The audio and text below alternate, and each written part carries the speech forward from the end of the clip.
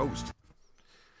Hey everyone, here's a quick tutorial for The Witcher 3 on crafting armor, and I'm going to show you where you find a master armorer earlier on in the game. So slight spoiler here, so if you're not happy with that, don't watch this bit. But if you go to this zone, so where am I? I think I'm in Velen, am I?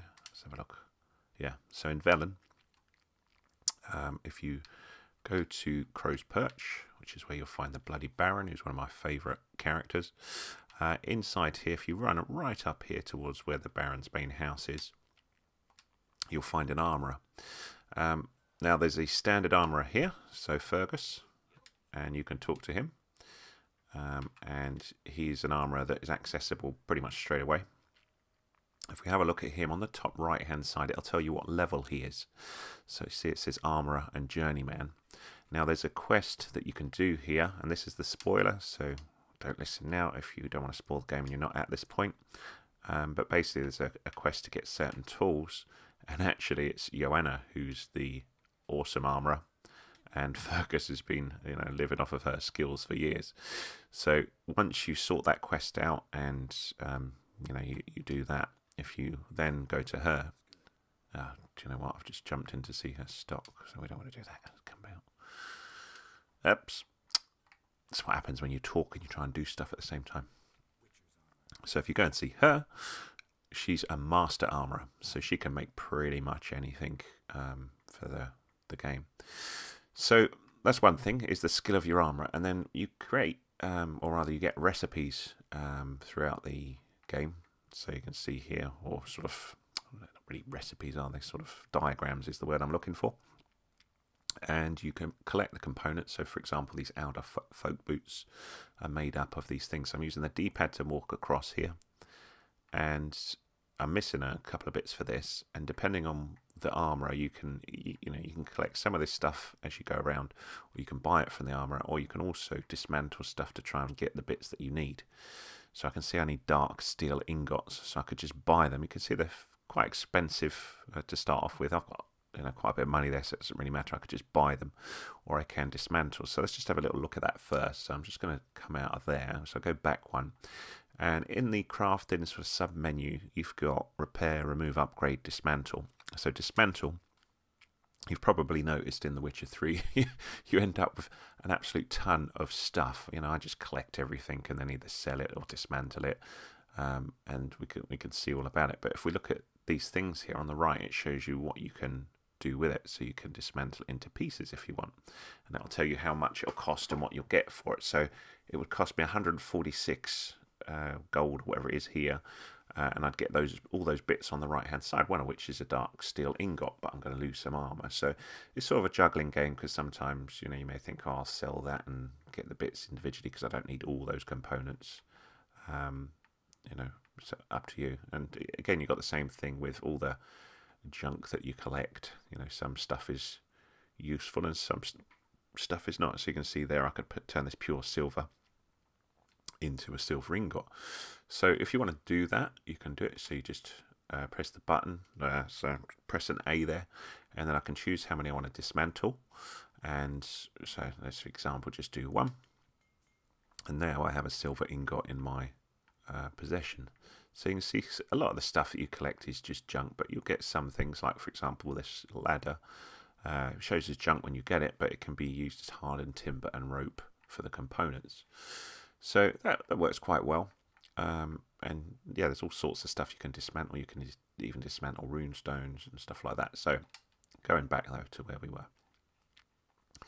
So if we go back to the crafting, as you're going through all of the diagrams that you've got, you can decide whether they're good or bad for your character. So you can see my character, top right, is level 52. So, I'm very late in the game. I've just jumped back to try and help you if you're earlier in the game. But if I flick through, I can, see what sort of stuff I've got that might be of interest to my character. But I can see, even if I built this one, it's not as good as my current stuff that I've got. You see it's on the right, it says armor -6, so it's not as good as what I've got at the minute, because I'm level 52. So the other thing to think about before you build one of these bits and bobs is whether it's cheaper to, you know, buy it outright rather than collect all the components. And this sort of, you know, up and down. If you've just run around and collected it, it may be easier just to buy it here, because you've got, not only have you got to get all of these, you've then got the cost of building it itself. So you can see this one, I've got all the parts. It's going to cost me 103. You know, it's just like, is it worth it? Is it not? Often you'll find that if you then decide to sell it, it's not worth as much as what it was to make it. So it tends to be stuff that you really want that you can't really get. So going back to that, it's always good to have a little look in the shop of the armourer and see what they've got, and just see whether that suits your, you know, what you need. So for example, there's some nice swords here that they've got, and you can see the top left, these little slots, is something you can also do to upgrade your items. You can put rune stones on that item, and we're going to talk about that as well in here. So I'm going to go on a little bit here just to try and help you understand what the heck is going on. I can also sell armor here, and it's best to sell armor to an armorer. You'll get a better price. Sell your swords and your weapons to a blacksmith, and you get a better price for those. So, you know, sell stuff to the relevant merchant if you can. So one thing that confused me was the game talks about upgrades and Witcher gear and stuff like that. So Witcher gear you can't buy, as far as I'm aware. I don't think anyone buys it. So that stuff you have to craft. So, and if we have a little look, so for example, these enhanced griffin boots. It says I need griffin boots. No, I don't want griffin boots. Let's have a look. Hang on. So if I wanted to make, there we go, that's what I want, griffin boots. I need those before I can make enhanced griffin boots. So this kind of threw me when I went through the game, because it says, oh, you can upgrade your Witcher gear over time. So basically you get, as you progress, you know, there's sets of armor and the weaponry for each sort of set of Witcher gear out there. You get further enhancements of the diagrams, and you'll need the first one to then do the second one, a bit like you have with oils and other things in Witcher. So I'd need a pair of griffin boots before I could do the enhanced griffin boots. So you can see that on the ingredients there. That's one of the things I need. So this can soon rock up quite a bit of cost, and by the time you get to like the super duper versions, like mastercrafted, you know, this soon starts racking up as quite expensive when you get all the bits, and you need those boots as well. So it's something you've got to think on, and what's useful to you. The Witcher gear has a bonus, so you can see for this one it says bonus up to 3 different oils can be applied to a sword at a time, which is quite cool. And if you have 6 pieces, bombs are thrown without any delay. The feline one, you know, each set of Witcher gear gives you other bonuses to them, and they look pretty cool as well, so they're worth upgrading over time. So if you look at the little item there, you see the top left of it, so in the middle there, the top left, there's a little circle. So that means I can apply a rune stone to this particular item and give it further benefits. If we look on the right hand side, just before we do this, when you're looking at your different bits, you'll see whether it's got anything special about them. So you can see, if we go back to these feline boots, I've got 10% attack power, I could have 4% resistance to piercing damage, etc, etc. So each of these special armors tends to have certain benefits. You also need to make sure that you've got the level to use it. So this one's level 34, and which would be fine for me. And down the bottom right, it tells you what sort of armor you need to make it. So you can see it says craftsman requirements armorer master. So if you're not by a master armorer, you can't make this. So this particular armor could, because she's a master, so that's fine. As regards the diagrams, where do you find them? Well, you can find them in various quests. So the Witcher gear is all quests that you find maps, and then you have to go and find them. And you'll also find, if you go to the shop of an armourer, if we go back in there, and then down here, you can see diagrams, whatever they've got. So we've got, what are they here? Nothing too exciting in here. I think you get all the other bits and bobs in here as well, different diagrams. So you just look around in different merchants and you can find diagrams that way. So we were talking about actual armor itself, what you do with it to, you know, apply runestones or whatever. So first of all, let's just craft some armor just before we jump out of it, just to show you how it works. So we go craft, and I'll make, just for example, these. I'll give you 2 examples. So assassin boots, where, you know, I've got all the pieces. I can see I've got them all here, so I'm cool. It says I've got all parts present, and if I want to craft it, I hit A, boom, and it's made.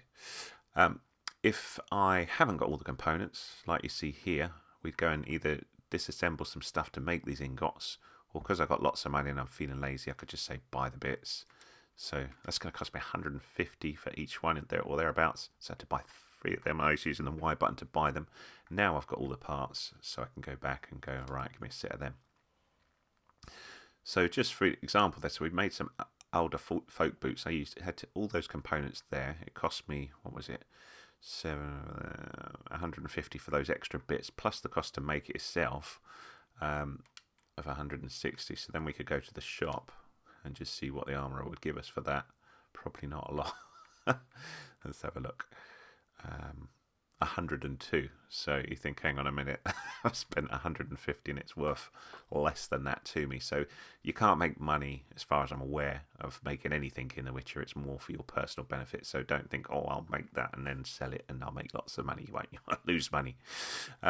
So the other thing you can do is apply rune stones and stuff to your items. So if we go away from the seller, like this, this is where you can further customize stuff, and then go into your inventory and then have a look at the armor that you're interested in upgrading. So you can see these folk boots that I made, or folk, whatever you call it, has 2 of these little circles at the top left. And if I look at the description there, you can see it says 2 things are empty. So if you click on it, do I click on it, or do I do it here? Oh, there you go.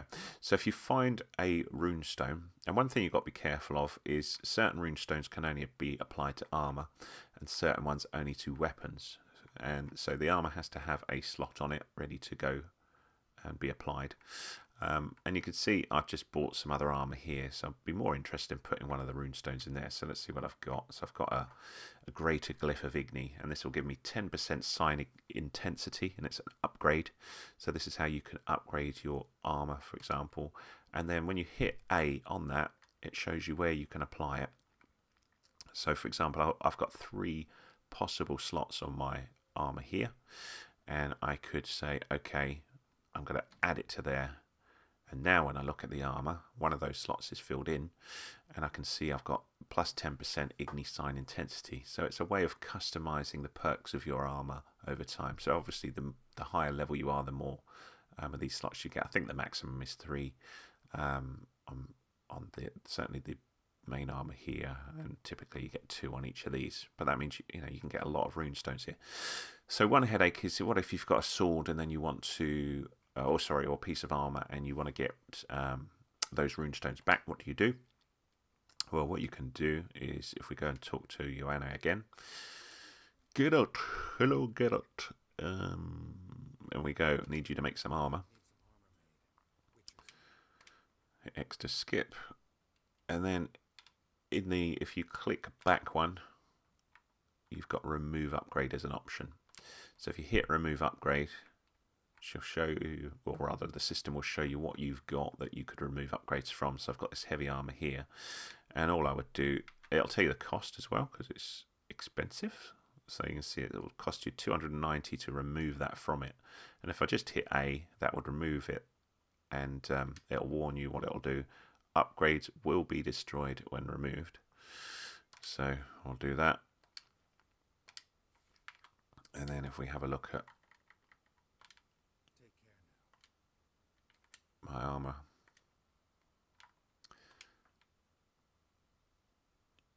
you can see I've lost my original runestone, which is a bit rubbish really, isn't it? So I've lost that. That just cost me like a load of time and money just to show you that, but you get the idea with it, that the runestone is lost but my armor remains. So really you only want to do that if you particularly want to change the runestones, because you're losing quite a bit of money there, because you don't get them back to use on other things. But it would allow you to change the runestones. Are they runestone? I can't remember what they are. Or whatever they are, glyphs. Glyphs? Yeah. The glyphs on your armour, but you will lose them in the process. So it's generally only a good idea to apply stuff that you want to keep on there, and you're going to keep it for a good while.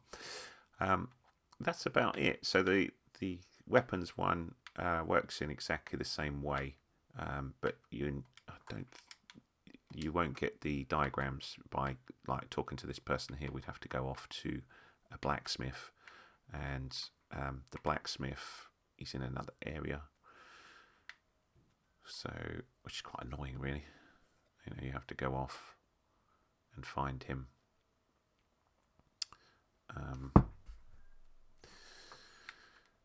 In another area, but I'll show you where he is, or rather a reasonable one, just before we end this.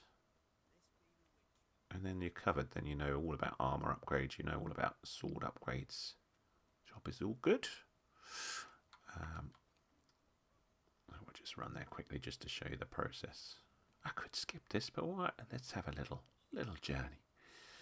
So if you're in Velen, if you go to the fast travel, assuming you've discovered where this guy is, I'll just show you where he is. He's over here in Blackbow, whatever you want to pronounce it at.